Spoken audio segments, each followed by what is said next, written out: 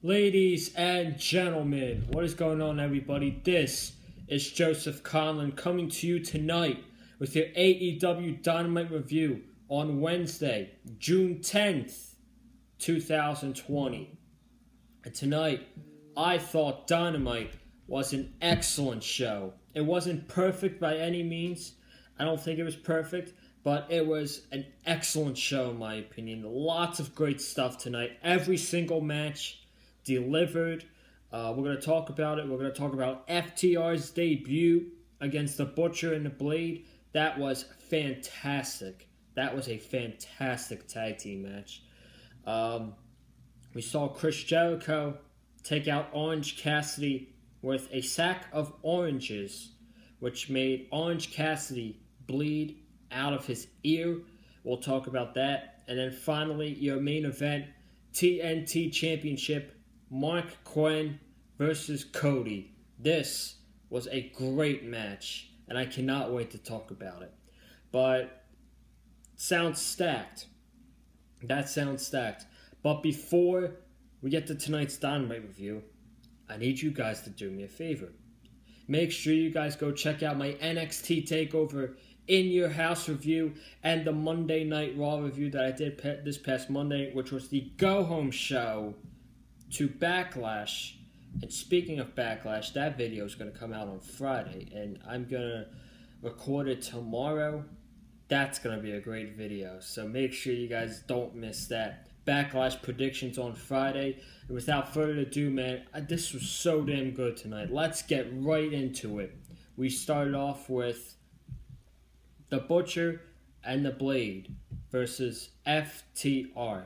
Before that, Chris Jericho was on commentary for only half the show, and he came out and he said, "It's back to the old days with me and Tony Schiavone before Jim Ross is laying at home," and Excalibur was milking the cows. He said Excalibur was milking the cows, and I laughed my ass off, man. I laughed my ass off so much. That was... Oh, I'm laughing while saying it. That's how funny this was. This was hilarious. Excalibur was milking cows. I laughed my ass off, man. Jericho's great. Jericho's really great. But we start off the evening, action-wise. I can't get over that, man. We start off with the Butcher and the Blade versus FTR. And FTR came out in a truck. The same truck that they came out on 2 weeks ago when they confronted the Young Bucks and attacked the Butcher and the Blade. So this was a fantastic tag team match. Let's talk about it. I took notes for it. Let's get to it, man. Harwood and the Blade lock it up to start the match. FTR drove I put that in the notes. I wasn't going to forget it, but just in case. FTR driving their truck to ringside. And then we have observers in the audience. Like, not where the wrestlers are. Like, some of the wrestlers are sitting in the actual seats. So we got Tully in one aisle, Arn Anderson in the other aisle, and Shawn Spears sitting all the way back of the section. And then we also saw Jake Roberts and Lance Archer watching this match. So Harwood and Blade give each other chops and stiff forearms. Harwood does a cradle for a kick out to the Blade. Both teams get in each other's faces. The wrestlers on the outside then start chanting FTR, FTR, FTR. Cash Wheeler and the Butcher then tag in. Wheeler drop kicks the Butcher, and he fakes a shoulder injury, which is classic. He said, Tony Schiavone said, that is classic Bret Hart from Cash Wheeler. So he faked a shoulder injury. Then the Butcher hits a running crossbody to Wheeler. That was very nice. The Butcher then chokes Wheeler at the corner. Butcher and Blade tag in and out to beat up Cash Wheeler. Wheeler counters a crossbody into a power slam. Wheeler then tags in Dax Harwood, hits a swinging neck breaker, then a brainbuster. The Butcher shoves Harwood off the top rope. Harwood suplexes the Blade into a elbow drop by Wheeler, and the Blade kicks out. Harwood kicks out of a near fall from the Blade. FTR hits Goodnight Express, which used to be called Shatter Machine in WWE. It's now called Goodnight Express in AEW. Then they hit Mindbuster on the Blade for the win. After the match, the Young Bucks come out to congratulate FTR on their win, but they didn't really introduce themselves in AEW. So they introduced themselves to FTR, and Matt Jackson was like, "My name's Matt Jackson. This is my brother Nick. We are the top of tag team wrestling. We're the top tag team in AEW, and we have been carrying the tag team division on our back. We've been carrying tag team wrestling on our back for years now." And then after that, the Butcher comes in to attack the Young Bucks. The Blade join. FTR attack the Butcher and the Blade. Kip Sabian and Jimmy Havoc come running out to attack the Young Bucks. And then out comes Kenny Omega and Adam Hangman Page, who had a beer with him. This was awesome. This visual right here. This is not even the entire tag team division. You got those 5 tag teams. Dustin Rhodes and QT Marshall, Private Party, Jurassic Express, the Dark Order, who came back tonight, thank goodness. So many. I'm probably forgetting so many other tag teams. This tag team division, SCU. If you don't think that AEW is the best tag team division in the world, you are fooling yourself. You're doing it because you are a WWE shill. If you don't think that AEW has the best tag team division in the world, you are a WWE shill. I'm just saying it right now. Even a WWE Marq will look at both divisions and should realize that AEW has the much better tag team division.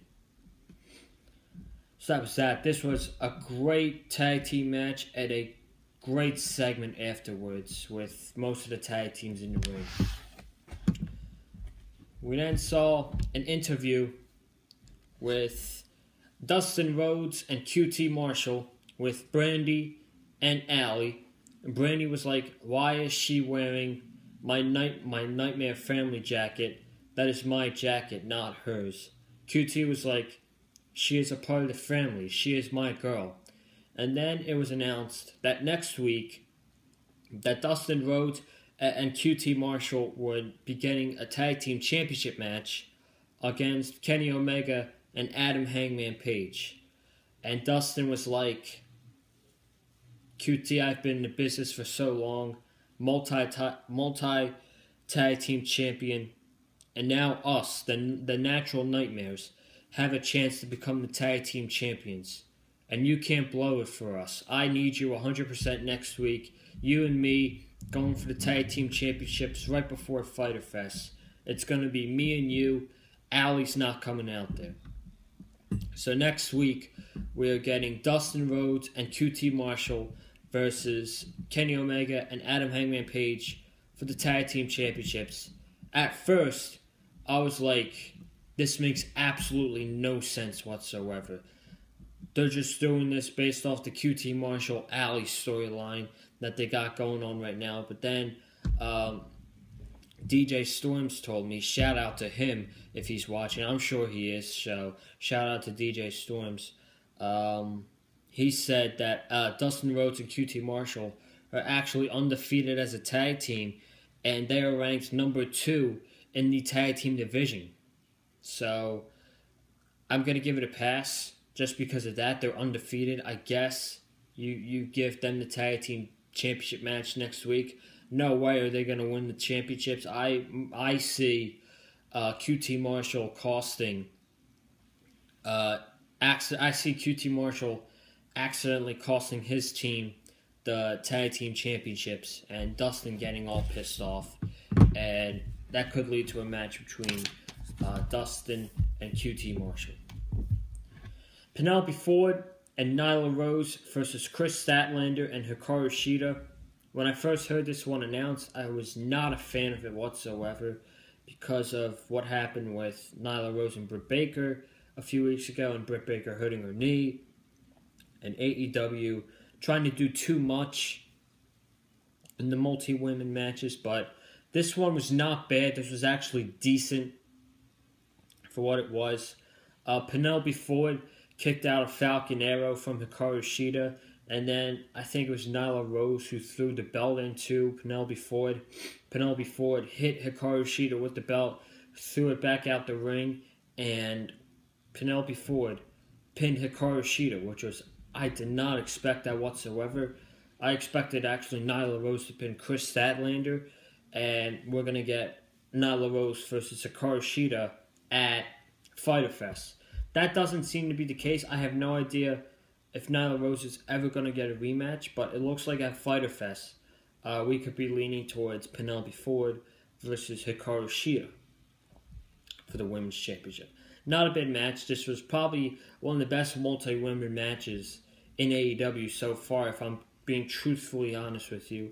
And Penelope Ford versus Hikaru Shida, that's a nice filler challenger for Hikaru Shida before I think she eventually faces Nyla Rose again, because I think Nyla Rose is going to build herself back up to the point where she needs a rematch for the championship.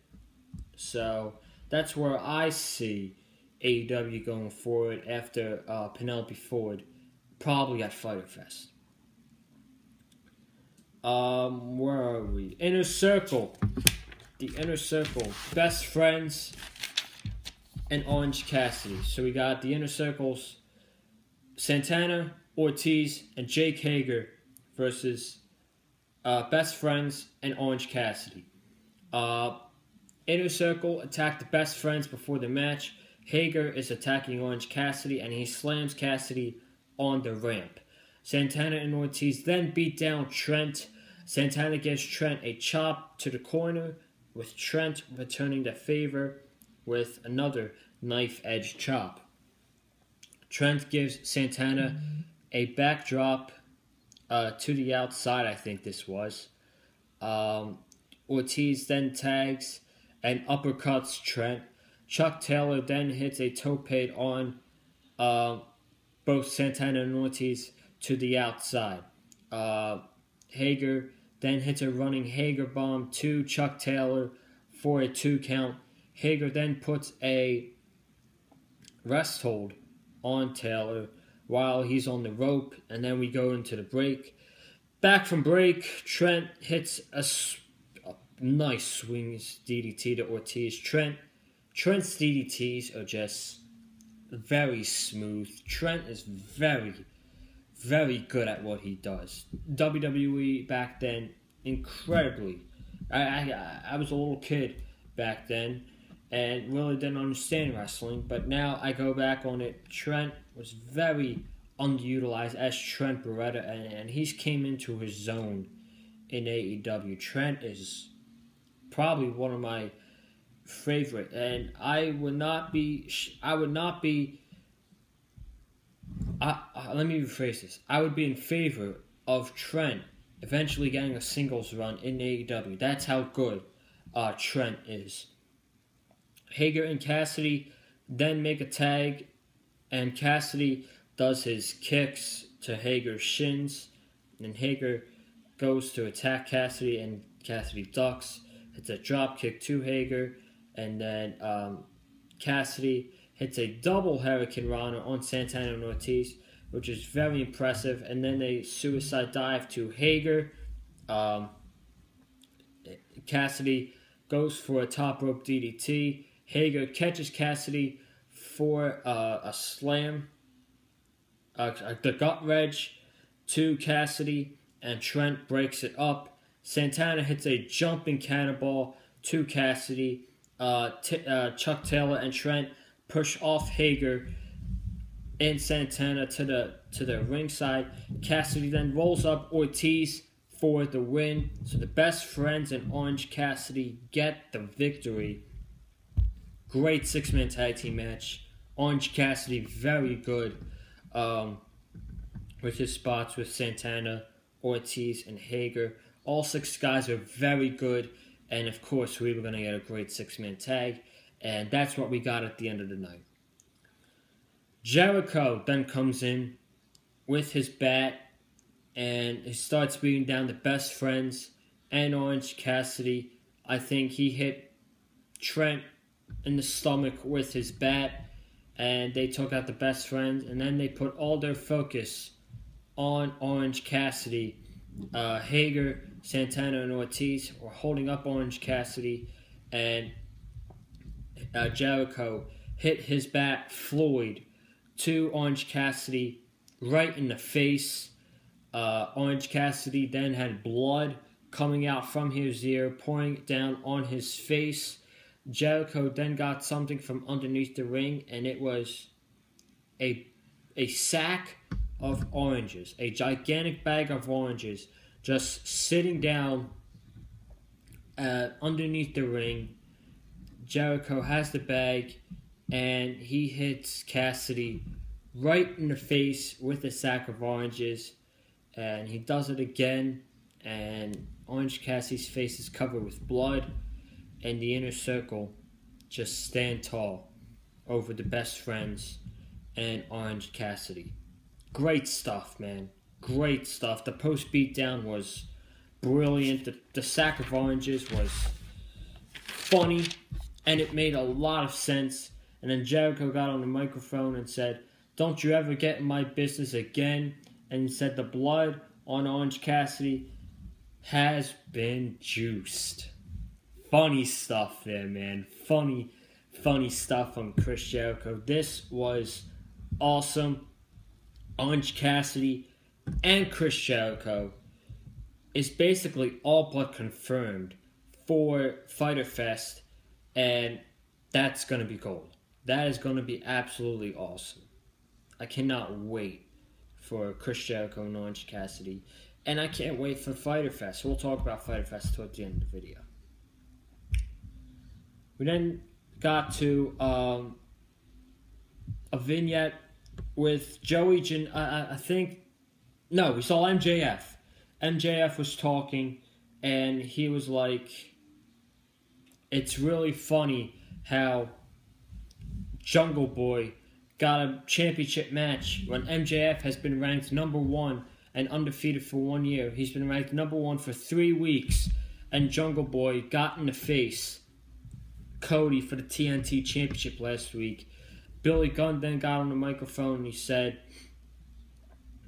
said, "I am the shark." MJF called himself a big shark with all the memos surrounding him. And then Billy said, "I'm the shark with you as the memo." MJF then said something about his son, Austin. Wardlow got in the face of Billy. And that set up a match next week between MJF and Billy Gunn. MJF will probably win, and he should win. Sammy Guevara versus Boom Boom Colt Cabana. This was a solid match, not great. It was a solid match between these two guys. Sammy needing a win, Colt Cabana needing a win. JR was really hyping up this match, and I did not take notes for this match, but at the end, Colt was going for his Chicago Skyliner, and he slipped. Sammy caught him, had him on top of his shoulders, gave him that knee strike to the face, GTA he calls it, and Sammy Guevara got a huge win over Colt Cabana. Again, not great, but it was a solid match, and Sammy got the much-needed win over Colt Cabana. Then we saw 2 segments following this match. The Dark Order came out, and they were led by Evil Uno and Stu Grayson. Amen. I'm so happy that Evil Uno and Stu Grayson are back with the Dark Order. The Dark Order needed Evil Uno and Stu Grayson, I feel like, to finalize that stable. Now they got Evil Uno, Stu Grayson, John Silver, Alex Reynolds, Alan Angels, Preston Vance, 5 and 10, and Brody Lee. So Brody Lee walked up to Cabana. He offered his hand, and he lifted Cabana up, and the Dark Order walked to the back, and Colt Cabana followed the Dark Order. And then we saw Sammy G on the microphone, and he said, "Put my music on." And he said, "I'm the best. I'm a Spanish God. I beat some fat slob, Colt Cabana. I beat him clean." And then Matt Hardy came out, and he said that he wanted to congratulate Sammy for his victory, and he respects Sammy, and he called him the future of AEW, and Sammy will be a future AEW World Champion. And Sammy was like, "I'm not falling for it, you're talking BS." And then Matt Hardy said, "The way your career is going to get started, and I'm being serious when I say this, you need to get away from Chris Jericho in the Inner Circle." So then that's when Sammy said, "This is all BS," and he's staying with Chris Jericho. And then Matt Hardy turned into Damascus Matt Hardy and wanted to delete Sammy Guevara. So I think this is all going to lead to a match at Fyter Fest between Sammy Guevara and Matt Hardy. And then I think Sammy Guevara is going to beat Matt Hardy.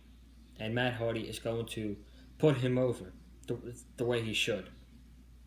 So this was great. I loved both of them. I like the Sammy G and Matt Hardy thing more. I'm really interested to see where that's going. Do I think Colt Cabana is going to join the Dark Order? I don't. I don't think Colt Cabana is going to join the Dark Order. It's just going to turn into a match between Cabana and Brody Lee, with Brody Lee winning the match. We then saw a vignette from Joey Janela, where he was sitting at the bar saying this time last year he was main eventing Fyter Fest with Jon Moxley in an unsanctioned match, and then after that he's kind of got lost in the shuffle.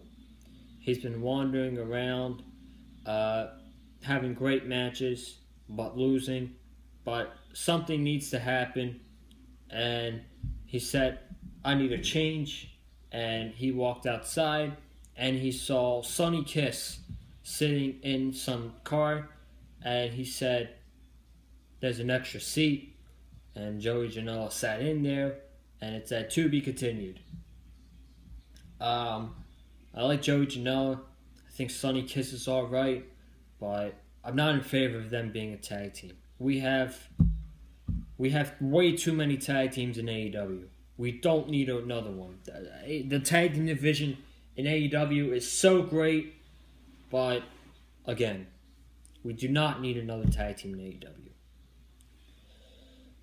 We then saw Brian Cage and Moxley get an interview on his thoughts on Taz and Brian Cage. And he said, "They're really trying to poke the bear with me, and they finally poked the bear. And I've awoken, and at Fyter Fest, I'm going to kick the shit out of Brian Cage." And then Taz popped out and said, "I've listened to you in my car, and I couldn't listen to you anymore because all you talk about this shit, and you're underestimating us." And then Brian Cage came running out of the back of a truck and bulldozed Jon Moxley. Them two then got into a huge fight in the parking lot near the guardrail. Moxley swung the baseball bat at Cage, but hit the car window.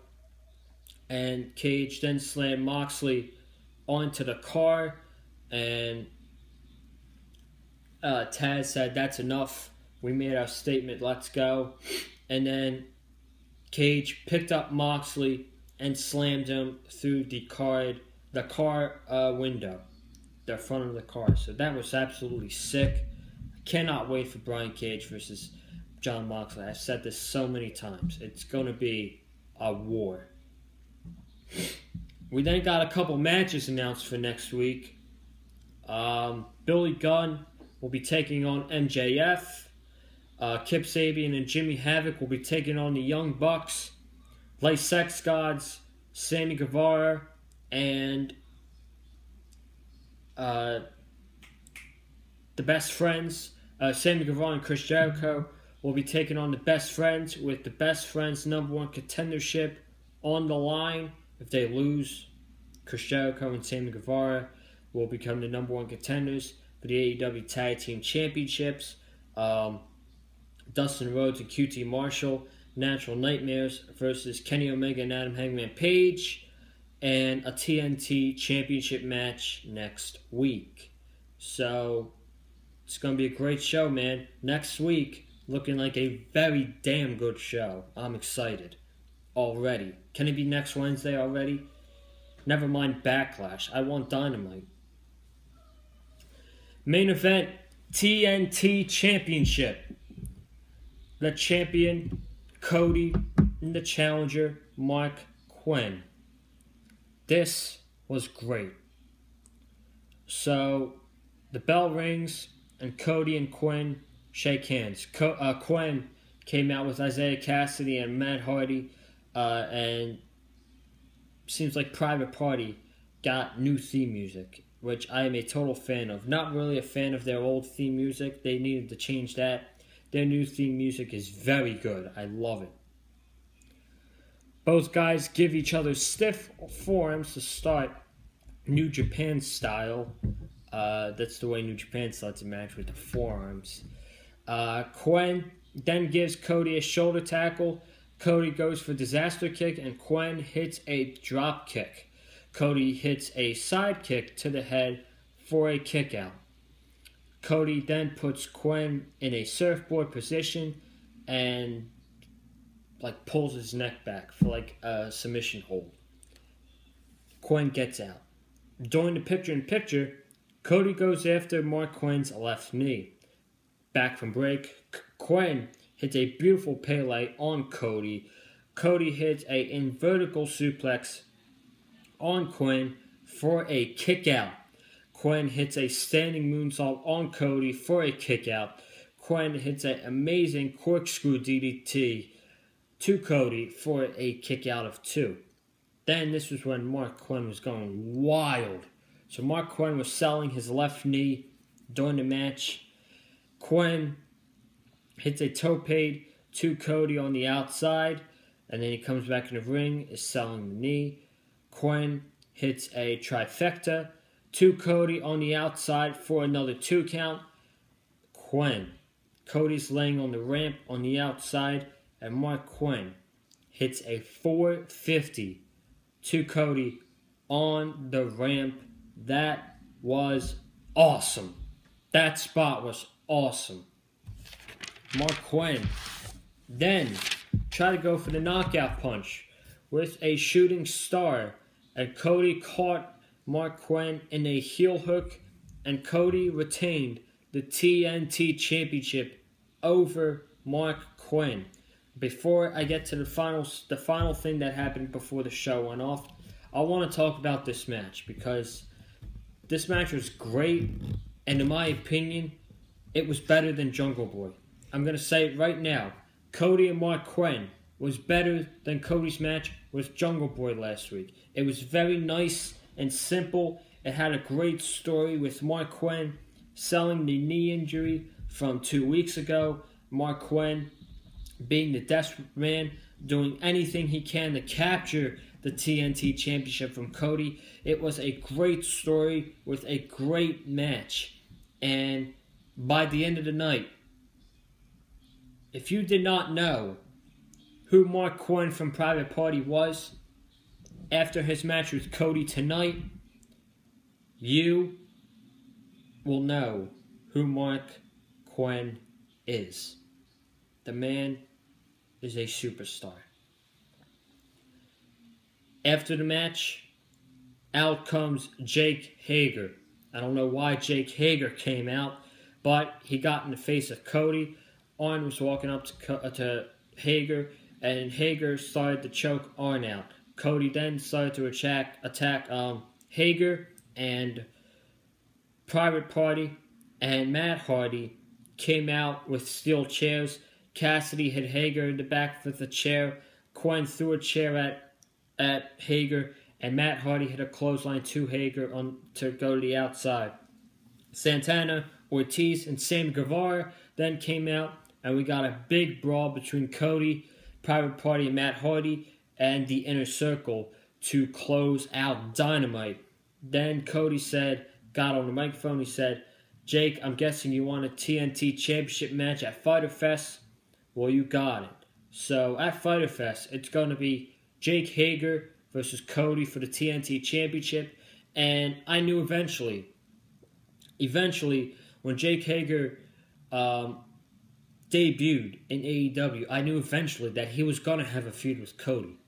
I did not know when it was going to be, but it looks like they're having a mini feud right now over the TNT Championship. I don't think this is going to be like the big feud that culminates on a pay-per-view. That's what I was thinking, and I still think it's going to happen, but now we're getting Jake Hager and Cody for the TNT Championship at Fyter Fest, and Cody will probably win, and I still think we will get a long-term feud in the future between Cody and Jake Hager. I still see it happening to this day, a feud between Cody and Jake Hager. But that is it for AEW Dynamite tonight. Excellent show, great show tonight. Fyter Fest is looking extremely good. Brian Cage versus Moxley for the World Championship.